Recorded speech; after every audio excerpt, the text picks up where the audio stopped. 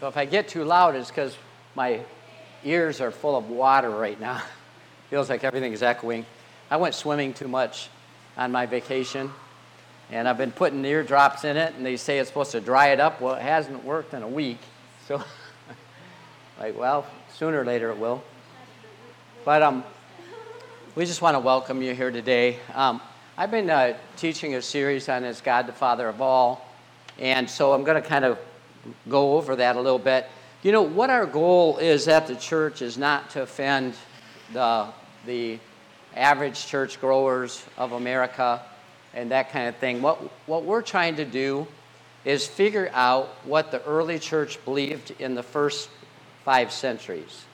And I don't know if you know, but most of the church believes what has been taught from the 16th century to the 21st, which is the last 5.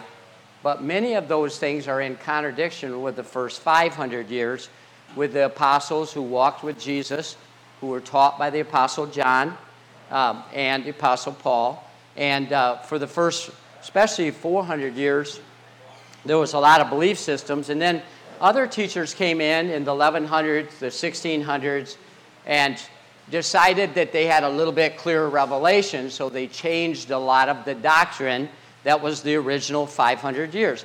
How many know I would prefer, as a pastor, to know what the Apostle John taught, what Peter actually taught, what their disciples in the first 2 centuries especially were taught. And so we've endeavored to do that along the journey, and we're not trying to, like, you to go to the average Christian out there and then prove them wrong on their doctrine. That is not why we're doing this. We're not doing this for you to go on whatever, Facebook or whatever you want to do and say, you know, your doctrine of Jesus being punished, of God turning his back on him, God being mad at Jesus, all that kind of thing. We're not there for you to get in some argument with the average Christian about, was Jesus punished? Did God actually turn his back on him? All we did is go to the scriptures and show you where they get it from in Psalms. And in that, Jesus felt like the Father, because he was fully human and fully God. He felt like he got his back turned on him by God, just like all of us would say in a terrible trial. How many have ever been there? Felt like, okay, where are you, God? I'm in all-out attack, right? So if you were writing, you would say, my God, where are you, and why have you forsaken me? But if you read the rest of the psalm, you'll find out that God never left him. He was always with him. In fact, he was with him on the cross. So what happens is, though, is the church over time, and I don't even know where that one, my God, why have you forsaken me? I don't think that came into like the 18th or 1900s. With people, they read that and they go, oh, I got a revelation. God can't look on sin. Well, they get that out of the book of Habakkuk, where it says, God, you can't, you're so holy. Pastor Darren, I think, brought this up. You're so holy, you can't look on sin, right? But then the next line, Habakkuk says, but you do. But some guy pulled out one verse, went, you're so holy, God, you can't look on sin, ran with it, made a doctrine that the church now as a whole believes. You see, that's what happens. So we're not teaching things for you to go to the average Christian and go, you know, you're just screwed up. You know what I mean? You believe stuff that the early church... No, we're just trying to get back to a simplicity of the gospel, what Jesus taught, so the world will understand it, and we can actually tell people, you know what? God has always been your Father. You know, this whole thing about well, God's the father of Christians, but Satan is the father of unbelievers, because the Bible says it. It says that Satan is your father. Well, it says it one time, actually twice in the Bible, the mere scriptures by John, one in 1 John, one in John, and it's the same verse. So when do we make a doctrine out of one verse? No early church did that. And so they ran with that and said, well, some are God. But then we talked about this a few weeks ago, that the devil is not the creator of anything. He manipulates, he distorts, he lies, he's the accuser. That's what he does. So our goal is to find out, if somebody comes to me and says, well, this is what I'm finding out. Well, I'm not going to just shut them down. I'm going to say, well, let's go see if we can find the early church fathers in the first 200 years. If it wasn't there, you're probably making it up. That makes sense? Because don't think for a moment that I'm smarter or to have a greater revelation than the Apostle Paul, who actually met Jesus on the road to Damascus, and Jesus opened up the scriptures to him and showed him. Don't think that we're going to have something that they did not have. In fact, if we had and understood what they have, we would actually be walking in a different dimension of sonship and authority. And that's my goal, is to get back to that, to understanding, so we walk in that original dimension of power. And it seemed they walk in a holiness also, and that sometimes the church today lacks. And so I want to just go over a little bit about what I covered already. One is that God is the creator. He is the Father. He is the one that created all things. Him and Jesus, the Word, however you want to say it, they're one. And so when you start going into that, you start realizing where he was, that God never left Adam. In fact, he clothed him after he sinned. Well, that should throw away the fact that God can't look on sin. Well, once Adam sinned, he should have just turned away and walked away forever from you. But instead, he clothed them. And then Cain, when he killed Abel, God didn't walk away from Cain. In fact, he put a mark on him and said, if anybody kills you, then it'll be worse for them. So he didn't walk away from Cain. That's like protection, the father protecting their children, right? So he didn't walk away from Cain either. The Bible says Cain turned and left the presence of God. That's the problem with mankind, is mankind has left the presence of God because they think they're bad and evil. And how many know when you think something like that, you don't want to be around somebody who is holy and righteous and all that, so you've turned and you walk away. And that's what people have done.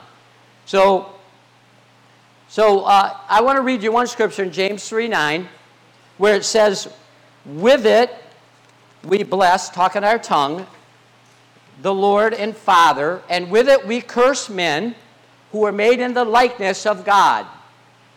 So here James is saying all men are made in the likeness of God.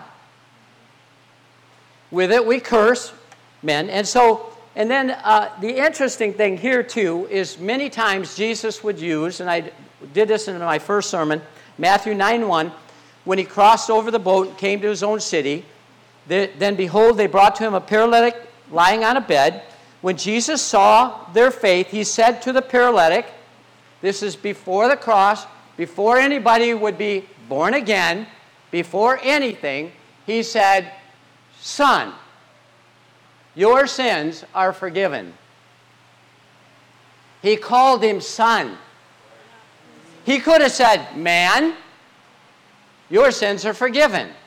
But he specifically in Scripture put down son to show that before the cross, before his sins were forgiven, he was a son. Okay? And there's many of these scriptures. There's not just a few. There's a lot, and I've got a lot of them. So here's another one. John 10:16. He's talking to him. He says, another sheep I have, which are not of this fold, them I also must bring, that they will hear my voice, and there will be one flock and one shepherd. There's not two flocks. There's not the flock of the devil and the flock of God and the shepherd, the devil, and the shepherd, Jesus. There's one.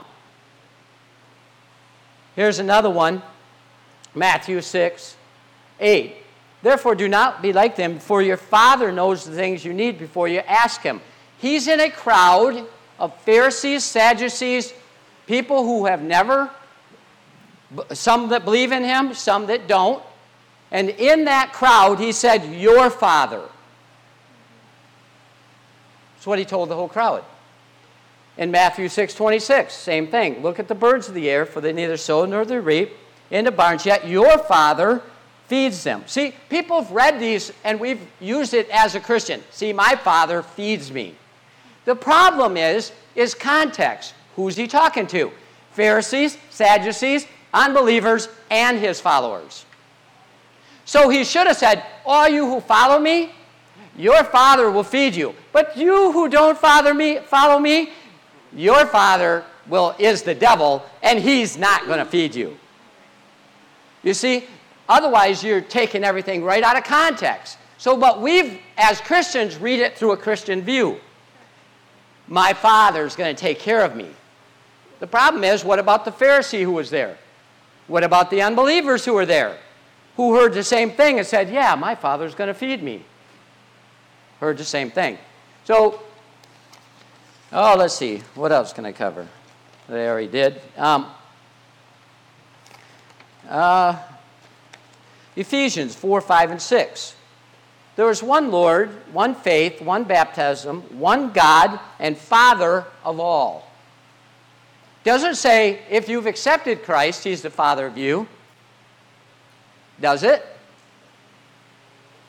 Got to interact a little bit with me and talk loud so I can hear. Right? One God, one Father of all, who is over all and through all and in all. Really? The Father is in everybody? Apparently, that's what this verse says, doesn't it? All right, let's look at another one. Acts 17. Paul, therefore, the one whom you worship without knowing, he's there talking to unbelievers. And he says, without knowing Him, I proclaim to you, God who made the world. This is Acts 17, there in verse 24. God who made the world and everything in it, since He is Lord of heaven and earth, does not dwell in temples made with hands, nor is He worshipped with men's hands as though He needed anything. Since He gives life to all, how many? Breath and all things, and He has made from one blood every nation of man to dwell on all the face of the earth, boundaries and their dwellings, verse 27, that they should seek the Lord in the hope that they might grope for Him and find Him, though He is not far from each of us, for in Him, talking to unbelievers, for in Him we live and move and have our being, as some of your own poets have said. For, Paul is talking to the unbelievers, we are also His offspring. Therefore, since we are the offspring of God, we ought not to think the divine nature is like gold and silver and stone, something shaped by art. You can't get any clearer than this verse, Paul talking to all unbelievers. There's not one believer there, except for maybe Barnabas or something. But there's no believers there. Only he's talking to the unbelievers here that God lives and moves and has His being in you.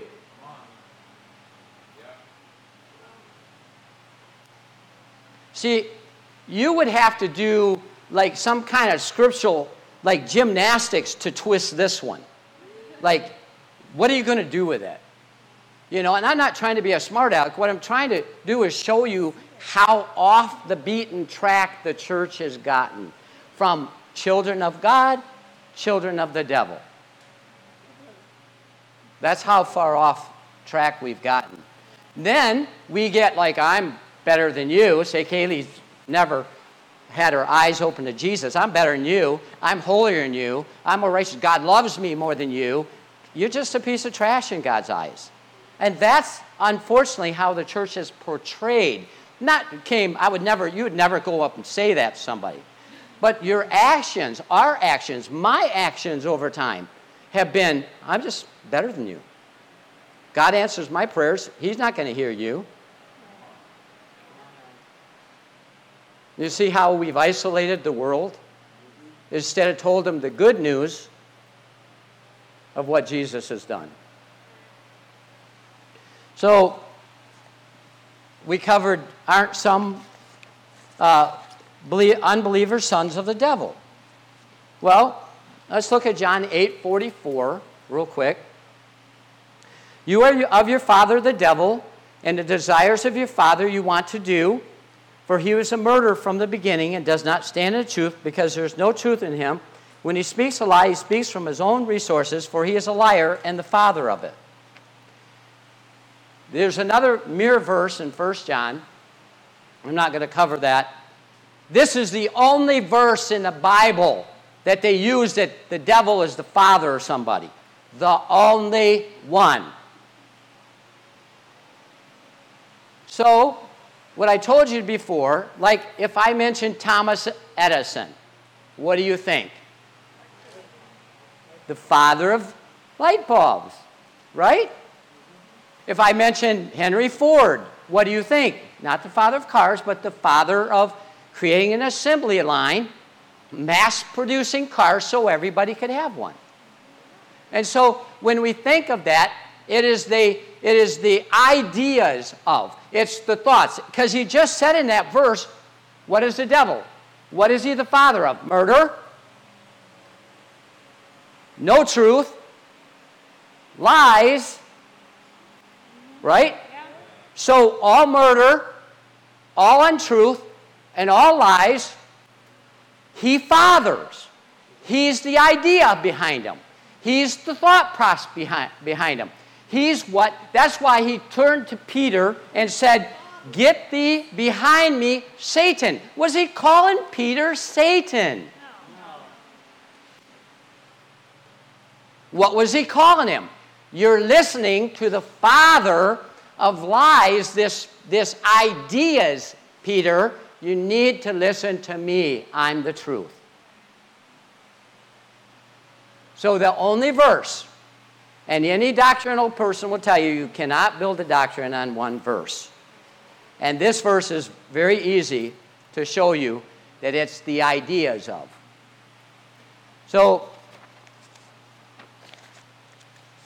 yeah, I think we'll go ahead and jump. There's a lot of things in Scripture where you'll read sons of disobedience. Who are the sons of disobedience? The sons of disobedience are the ones who try to make themselves right with the Father by the law. So whenever you read sons of disobedience, it is always in context of the law. Okay? So Jesus came and said, look, you guys are trying to get right with God by the law. It's not going to happen. And that was his big argument between them. And that's why he even called them the synagogue of Satan in the book of Revelation. Because the synagogue of Satan, obviously he's not saying they worshiped Satan in the Jewish synagogues. Right? And none of us would go, oh yeah, they're worshiping Jews, were worshiping Satan in their synagogue. No. What he was saying is your synagogues are the idea that you can be right with the Father outside of what I'm going to do with my sacrifice and what I did at the cross. The idea of that comes from Satan. You will never be right. But they said, no, the law is right, and Jesus, you're wrong, and you're a heretic, and we don't want anything to do with you. So they were of the synagogue of Satan. The ideas that he propagated, they propagated in their synagogues. And so you'll find that that's where a lot of people get confused. It'll mention sons and sons of disobedience. See, there's some that God doesn't like or whatever. But what he doesn't like is the idea that Satan has propagated that you can work your way to heaven. Jesus said it's all free. So you'll find that a lot of sons is sons of that, or it'll be sons of covenants, like you're the son of Abraham. When he's talking about you're a son of a covenant of faith. And so you'll find a lot of that kind of language in sonship also. So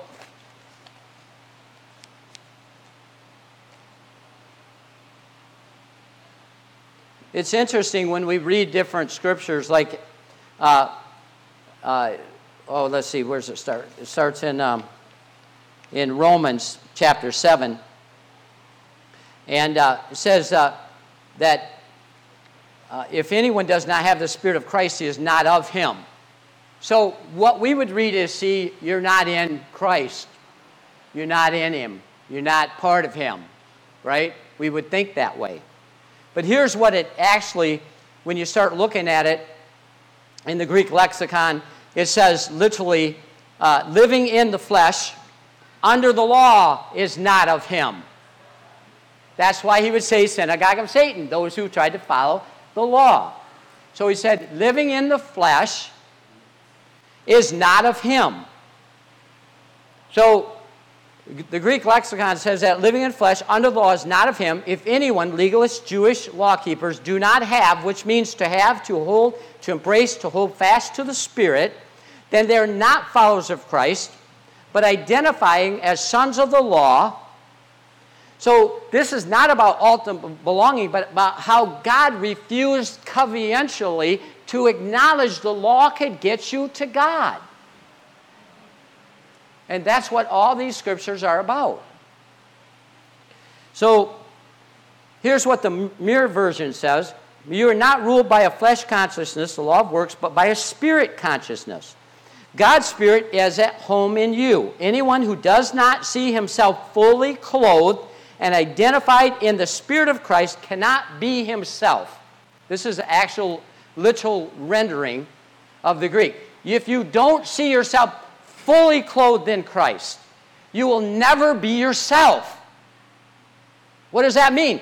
You're a son of God. Everybody is a son of God. But if you don't see yourself fully clothed in Christ, you never can be yourself. That means to act out, to fully embrace what God has done for you. If you don't see yourself fully clothed in Christ. That's why James 1:24 says that whoever looks in the mirror, and for he goes away from the mirror, reveals what the mirror revealed, and immediately forgets what manner of man he is. See? You lose sight of who you are. And that's one of the things why the devil's always pulling on us away from sonship. Like, you've got to be this perfect. You got to do this or God won't accept you. You blew it again. You made a mistake. You looked at a girl wrong. You did this, you did that. Because he's always fathering a lie to pull you away from your true identity in Christ. And that is what he does. He fathers lies continuously. So what you have to do is see yourself fully clothed in Christ. Well, what if I made a mistake? Well, is Christ perfect? Yes. So in him. Are we forgiven already of past sins, past, present, and future? In him. So you just acknowledge that, Father, I don't know why I did it, but all I know is I'm fully clothed in Christ. That means my sins are forgiven. I'm washed in the blood of Jesus. That means I'm perfect before you. I'm righteous before you. That I'm holy. And the more you see yourself fully clothed, the more sin falls off.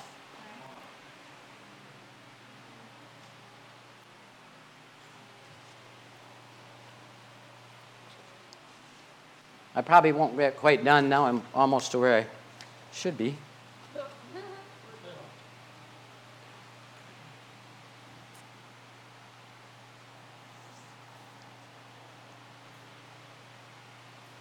See, one thing we have to realize in John 17:3, it says, "This is eternal life, that you may know him, the one true God, and Jesus Christ, whom he has sent." See, it's interesting because the eternal life, the life of God, if you don't know Jesus, you never can actually participate in the very life that he provided. So that's why people who don't know Jesus, don't know what he's done, or say you look at some Christians and they're this thick, what I call very shallow, right? They don't have hardly any knowledge. So they operate in this much of who they are in him. And then you got other Christians that have a lot more knowledge. And so they walk in a lot more of who they are in Christ. They're more loving. They're more kind. They're more compassionate. They're more giving. They pray for people. They encourage people, right? Because they walk in more of their knowledge of who they are in him.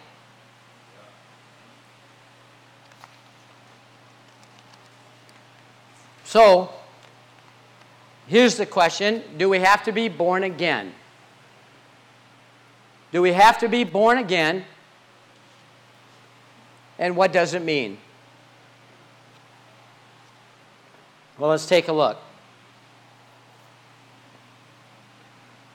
It might surprise you, but the born again phrase is about 200 years old. It wasn't in the early church. They wouldn't even known what you're talking about. If you said, "I got born again," and the early church would have went, "What? What do you mean? You got born again?" That is a 200-year-old doctrine. Okay? So what does it mean? Let's go to Ephesians chapter 1, verse 13. Ephesians 1. You know, you guys, the Roman road, walking the Roman road and all that stuff, came in the late 1800s and early 1900s with Billy Sunday, and then our Billy Graham.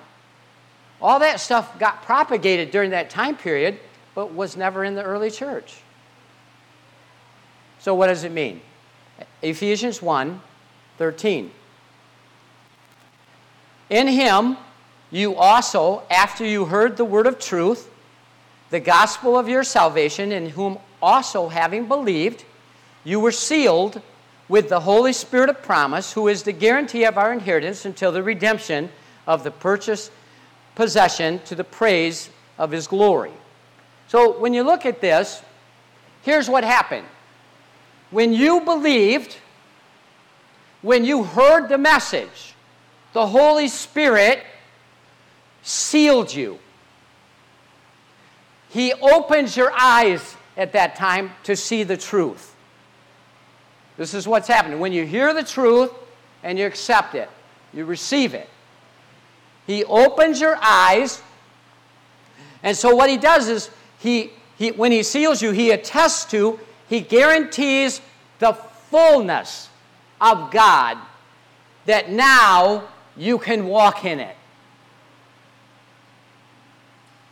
What about John 3:3, where it says, Jesus answered and said unto him, Right.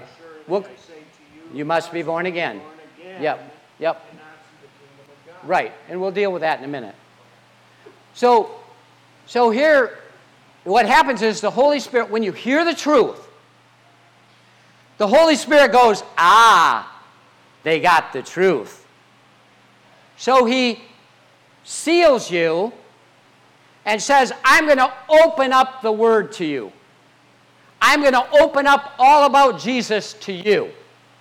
This is what I'm going to do. I'm going to open it up. So the Holy Spirit starts to open it up, and what he basically says is this. If you listen to the Holy Spirit, everything Jesus purchased for you is yours. Ransom paid in full, everything's yours. So the difference between those who receive and accept what he's saying And those who don't, is they don't have the seal of the Holy Spirit who opens the book to them. That's the only difference.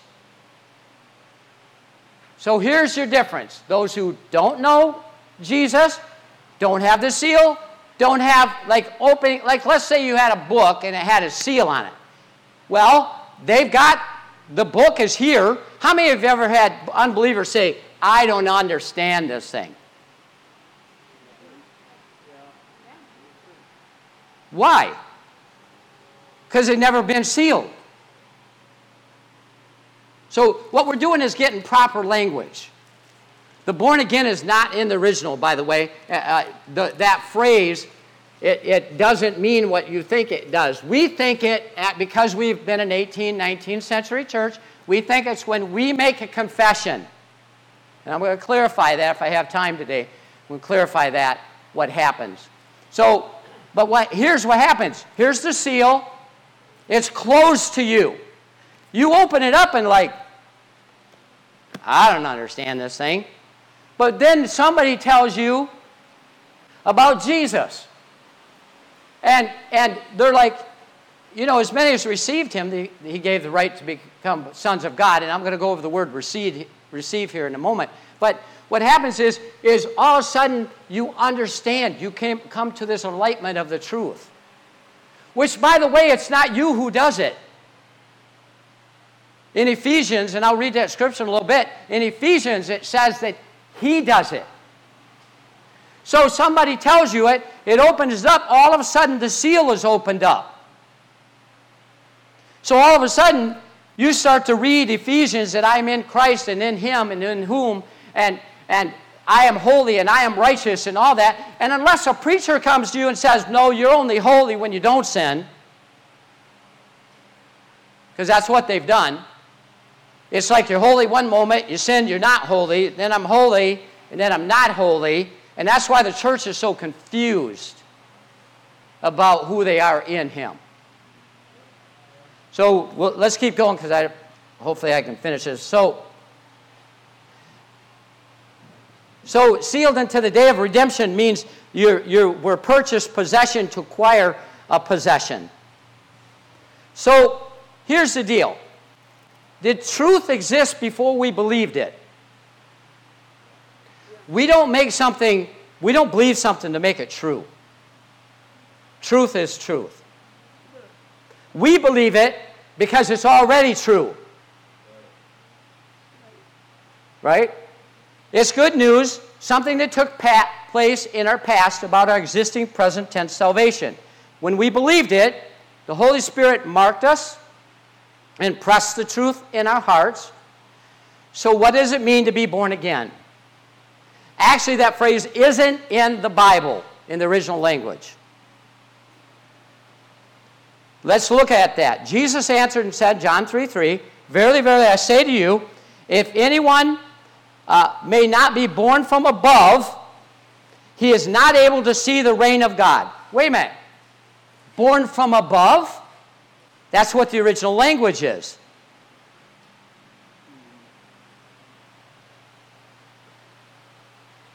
So do I have to go to heaven to get it?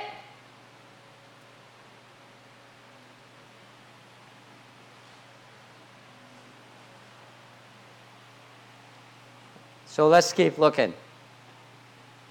So Adam represented the human race, right? A greater son always existed, a greater man who is the creator himself, holding all things together, which is Jesus. He came to represent all humanity. So when were you, if you want to say born again, when did that happen? Because actually it says born from above. It happened when Jesus died on the cross for all humanity. You just received it and understood it. But it already happened for all humanity. That's why the Bible says in Ephesians that he was the lamb slain from the foundation of the world.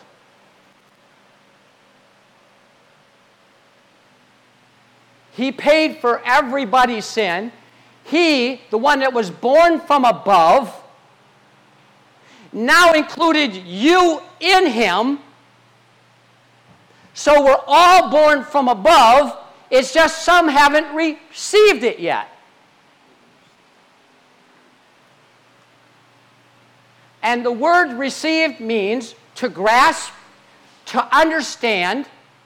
It doesn't mean for you to make a confession. It means the light bulb got turned on. That's why when you share the good news to somebody, a light bulb pops in their brain, and the Holy Spirit seals them. Because we're all born from above, because Jesus did it 2,000 years ago. Actually, from the foundation of the world, Jesus did it.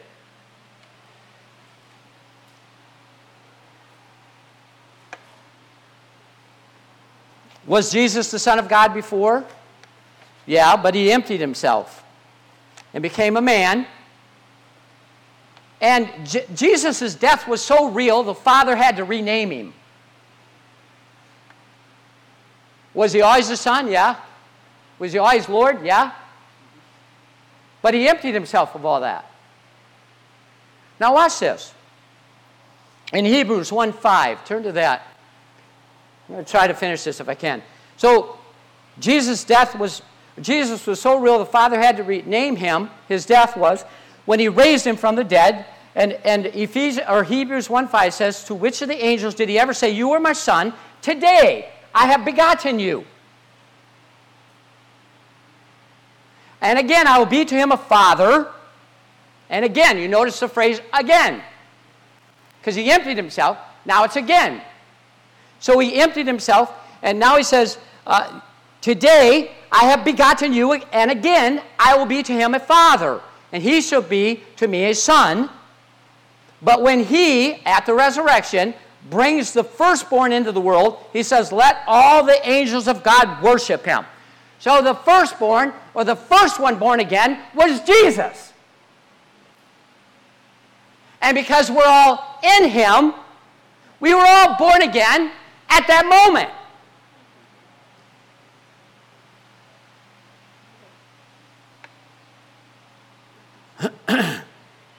Now look at another scripture.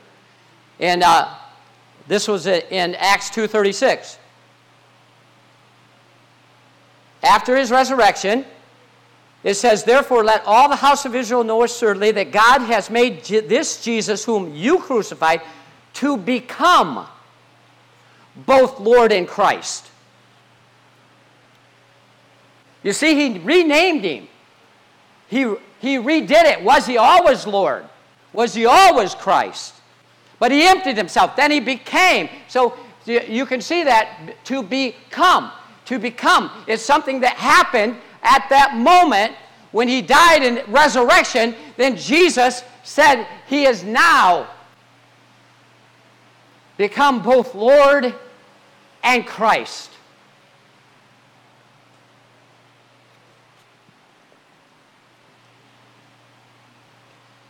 So Jesus was the firstborn from the dead, or in the language that people use today, he was the first one born out of Hades, or the grave. So because he was born again, people would say, but really that's not in the language, born from above, we are all now, because remember, he takes away behold the Lamb of God who took away the sin of the world. So therefore, but the only difference between me, who understands, and Dan, who says doesn't understand, is he doesn't know all the benefits. He hasn't opened his covenant up. He doesn't know what Jesus did. So he just lives an average life, loving people, might love his family, might love his kids, all that kind of thing. Not knowing that God's his Father, wants to help him. There's a Holy Spirit that would lead him into all truth. There's an older brother who would be there to strengthen him, help him. He doesn't know any of that. So he never experiences it. So he never experiences all the in him.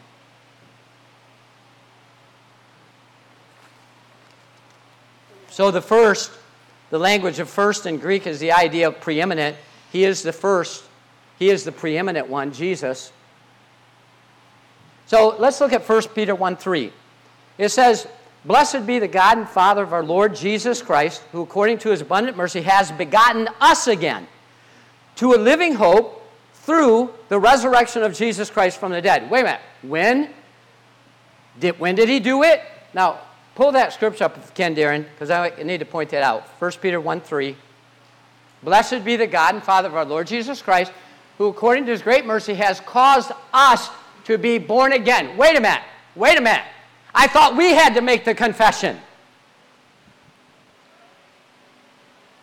That's what's taught.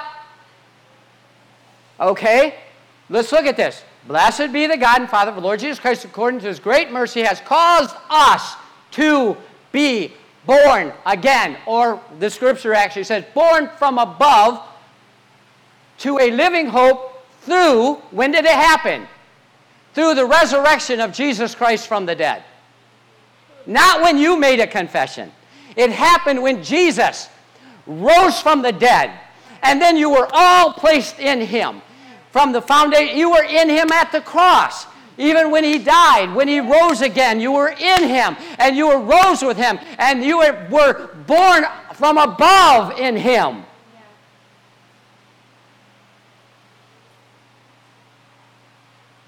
See, we place it when we made a confession or a belief. But the Greek language declares this: when he died, we died. When he was made alive, we were made alive. When he was raised, we were raised. When he was seated, we were seated. At the exact moment, we were born from above when Jesus rose from the dead. And the Holy Spirit now confirms that over and over and over again.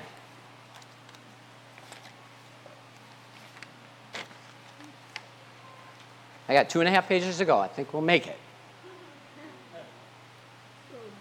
So doesn't Paul say that believing gives us the right to become a child of God? It seems to say that. Let's look at it. Go to, Darren, go to John 1:1.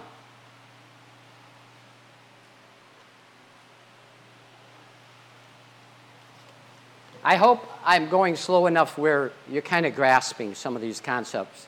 I'm not trying to go too fast, but fast enough where I can hopefully get through it. But you can re-listen to this tape and go over every single scripture. Go online and that kind of thing. And because so many of these, what the early church believed, you guys, was everybody. Everybody. They believed in what they called the universal salvation.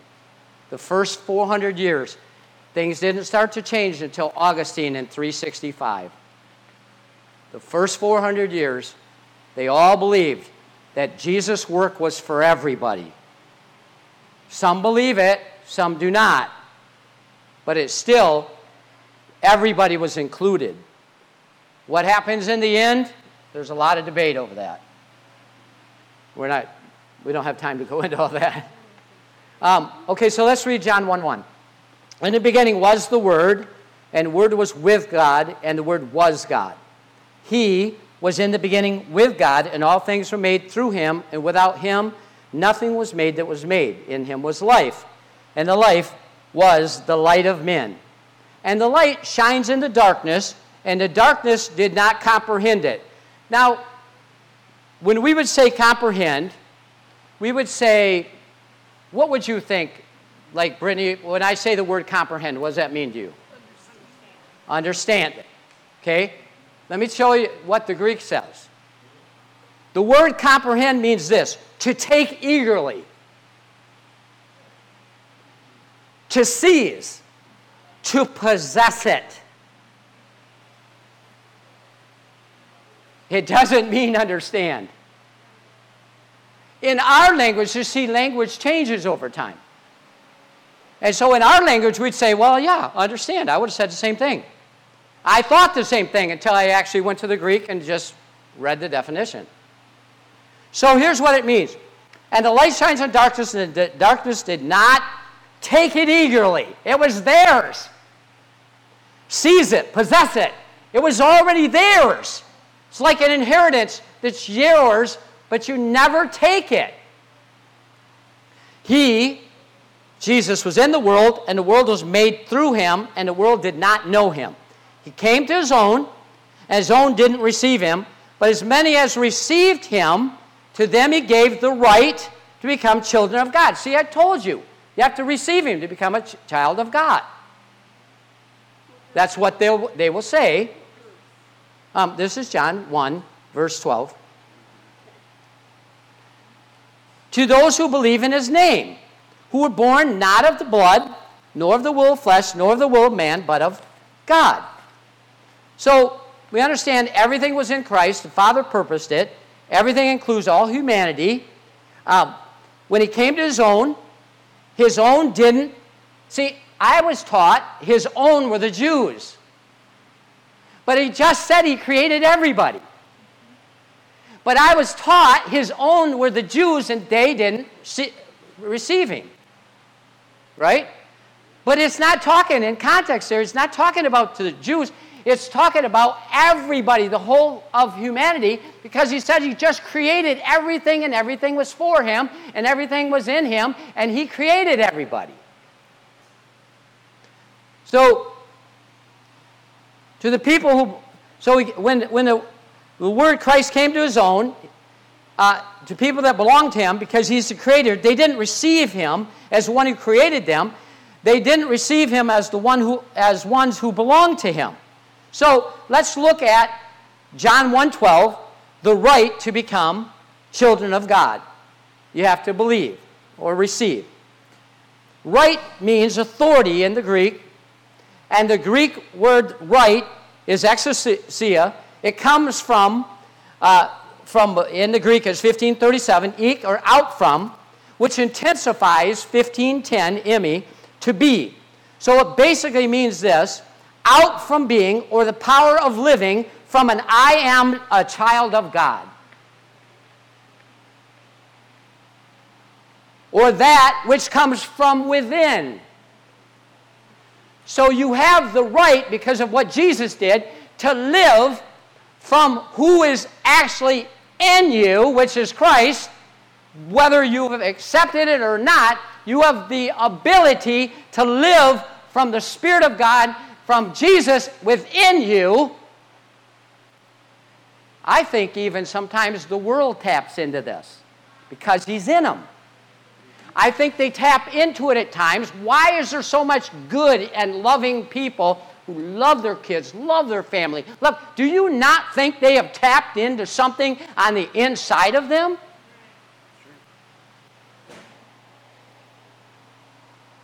So it literally means that you have the right, the ability to live out of the I am a child of God that comes from within. Notice the Greek is not the word to become. It actually, the word become there means to be, to emerge.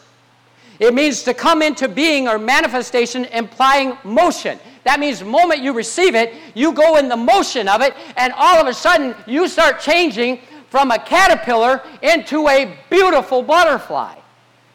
You start emerging. You have the power to be on the inside, and you start emerging as this beautiful. Or you could say you got a little baby who we're going to have here shortly, and as it grows, it is emerging as a full son of God. Is it a son of God? Yes, but it doesn't have the ability, the knowledge, the understanding yet. As it grows up, it emerges into a full adult, full of the anointing of God and the power of God. And so along the journey, even you little kids, if they understand who they are at a young age, they can show off the I am in them. You start to live out of who you are in Him. Not separate from Him, living out of Him.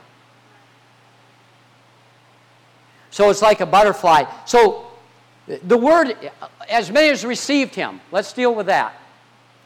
To receive means to comprehend, grasp, to identify with in the Greek. So we would think, okay, pick up your purse, hand it to me, I received it. But it doesn't mean that. It means, purse is yours if you want it. Go ahead and say that. Purse is yours if you want it. Thank you. I understand that. I comprehend that. I grasp that. I fully identify with that. If I want to take this purse anytime, it's mine. That's what the word means. It does not mean for her to hand it to me, me to receive it.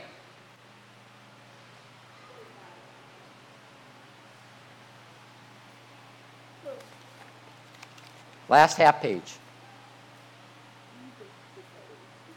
So the difference between a Christian and your Hindu neighbor is not ontological, but darkness and light, the ability to see the truth. Because they haven't heard it yet. Then we believe,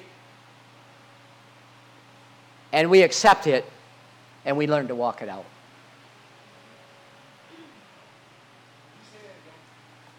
So,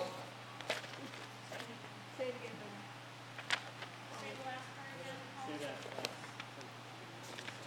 when we believe it and receive it, grasp it, understand it, it's mine.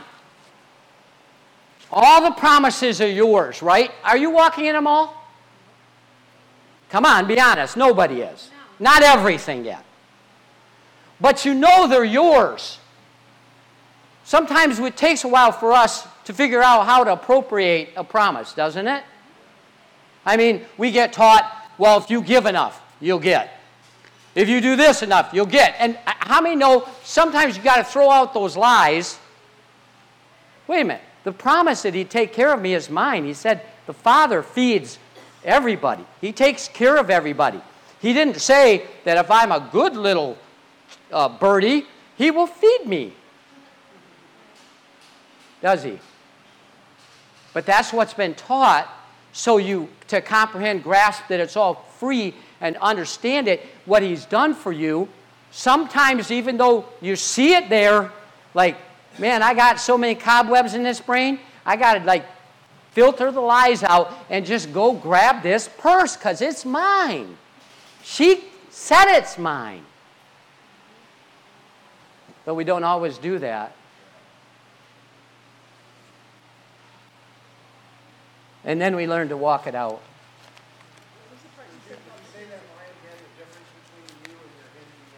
Oh, the difference between them is not ontological, but darkness and light, the ability to see. So when somebody just says, you know, Jesus loves you so much, and he already took care of your sin problem, he loved, and if they go, I can receive that, I can understand it, I can comprehend and grasp that, then the early church, what they would do, they would immediately pray for them for the Holy Spirit. You watch that. Have you received the Holy Spirit since you believed?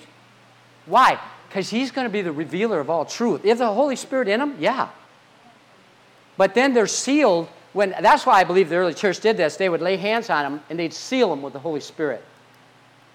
And they probably made confessions. I don't know. I'm just thinking out loud. They probably made a confession. Holy Spirit, they have received everything, understood, grasped what Jesus did.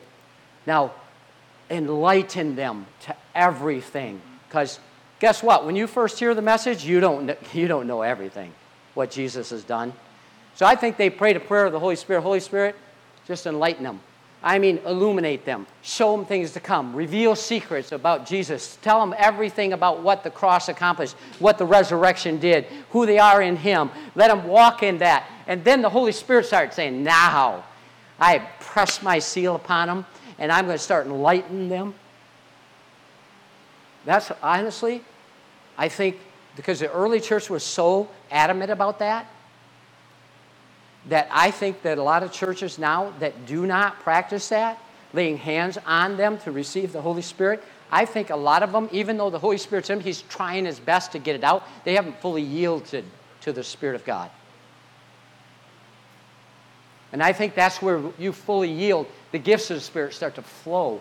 The anointing of God starts to flow, even though it's still there in measure. But there was a reason the early church laid hands on them to receive the Holy Spirit.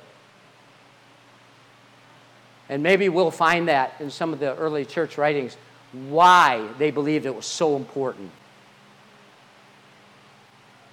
But I think it's because the Holy Spirit seals. It's His job to open up. It's His job to reveal a truth to us. But I think a lot of the church, they don't even believe to do it. And so you go and you hear a message there, and you can go back the next year, and it's the same 15 messages. They just repeat every message. They add another new scripture to it, and it's the same thing. Like, how many times do your people need to get born again? No, you need to learn who you are. That you can live out of the I am in you. That Christ is in you. The Holy Spirit is there at any moment. You don't have to work at it. I used to think if I prayed in tongues long enough, and pray, and then I could finally hear from God. But see, that's a works mentality. The devil sows it in. You're just not going to hear by just sitting by the pool, relaxing, that kind of thing. And or you're working and you're actually selling things and you're doing stuff that you can't hear during that time because you haven't totally quieted yourself, pray in tongues for a half hour, and then maybe God will talk. But see, that stopped us a lot. I'm not mocking that. I think there is a place where you're just confused, you don't know where to go, you don't know what to do, so you separate a couple days, you get away with God. That's all legitimate. I'm not mocking that at all. What I'm mocking is the idea is that we can't walk with God every day of every second, knowing what He's done, enjoying His fellowship, walking in the Spirit. Because the flesh is so opposite. You're not in the flesh anymore. You were in the flesh, and you're now in the Spirit. Live to walk out of that. Let's pray, and I don't know if somebody wants to come up piano, but let's just see if the Holy Spirit wants to say anything, do anything today. And I think He probably always does, so we're just going to try to tune in and listen. Yeah, Paul. I was just thinking about what you just said about talking and speaking in tongues and everything, and every time that I've heard the Holy Spirit, I don't think it's ever been right after I've spoken. Yeah. He's probably trying to talk to you. I can't think of one. Yeah. He's probably trying to. Yeah, He's trying to impress that upon you. That because most of us have been taught the other way. How many have taught if you pray in tongues a lot?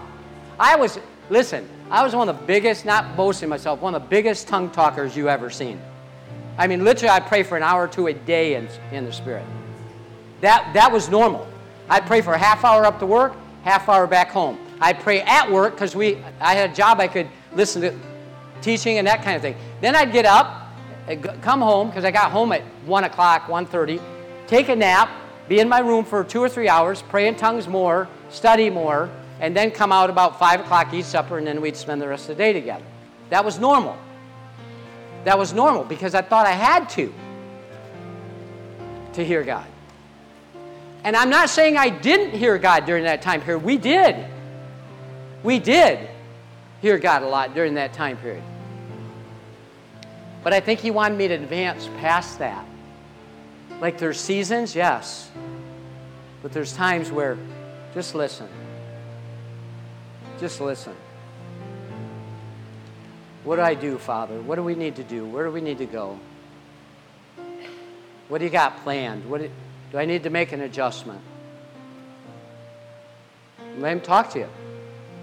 If you miss it and make a mistake, oh well, keep going and try to listen better the next time.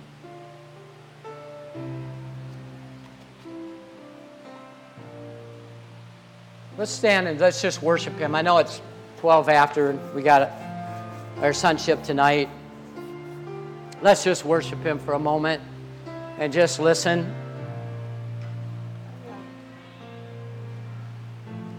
Yesterday I was out sound check, yeah. Yesterday morning I was out in the backyard, and I was just spending time with Father.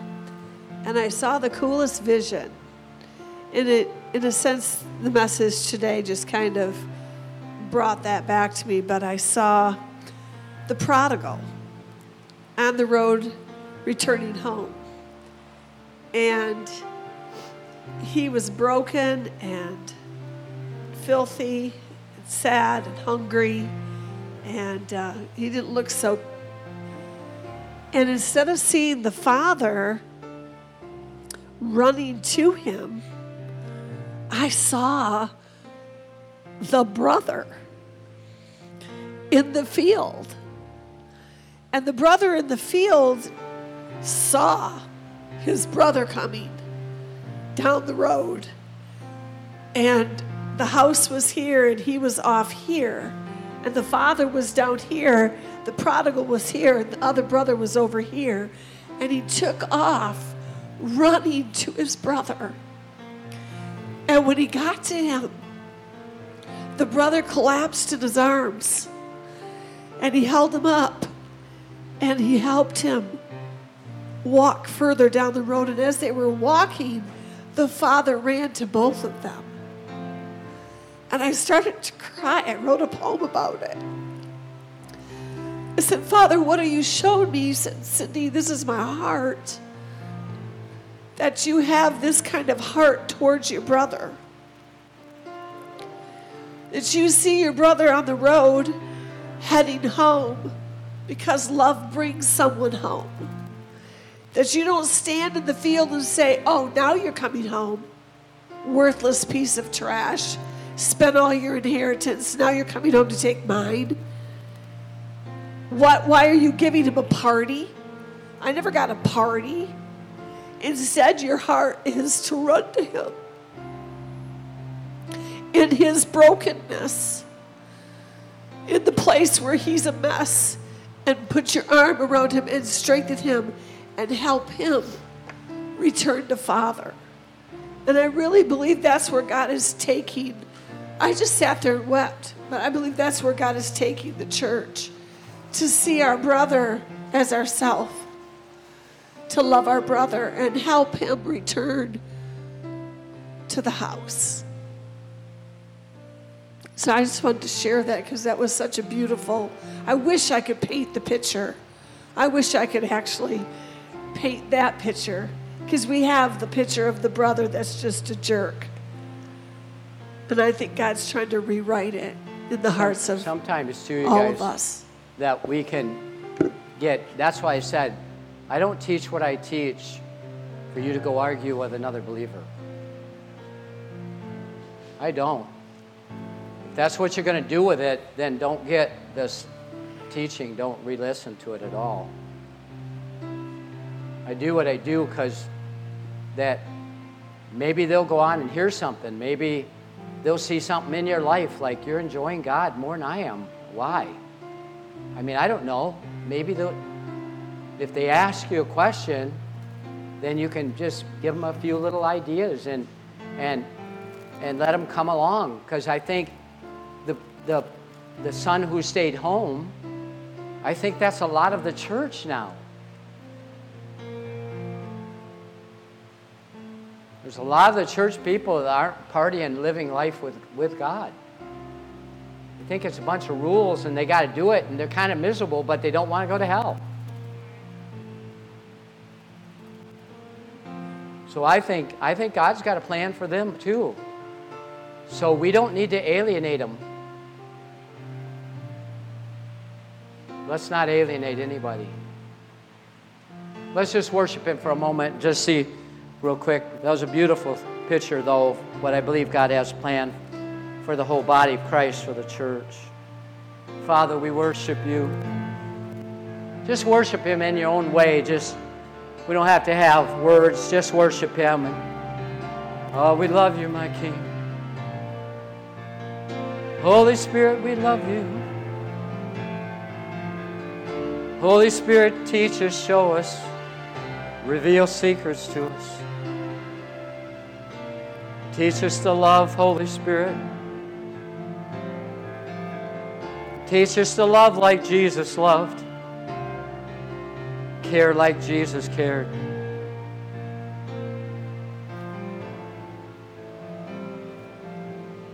Oh, we love you.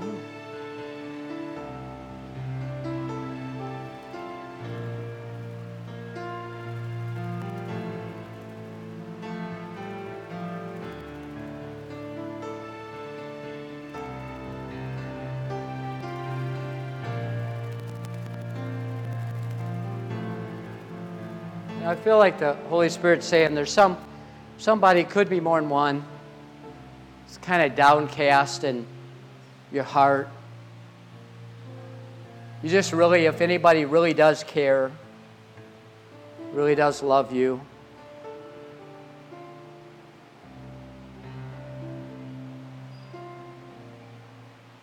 you've been questioning a lot.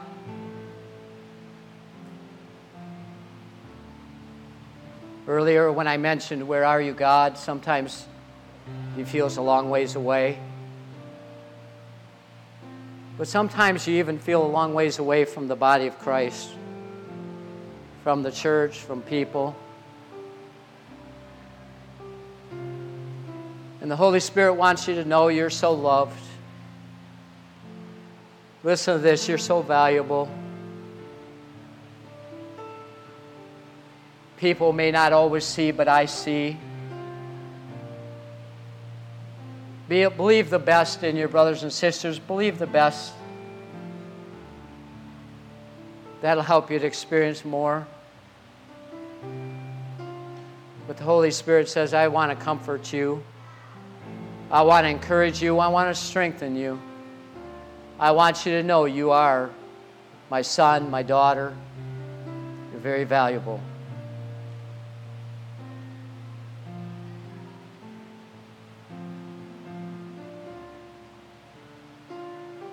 Can I have Pastor Darren and Tasha and Brittany and Dan come up here and stand real quick?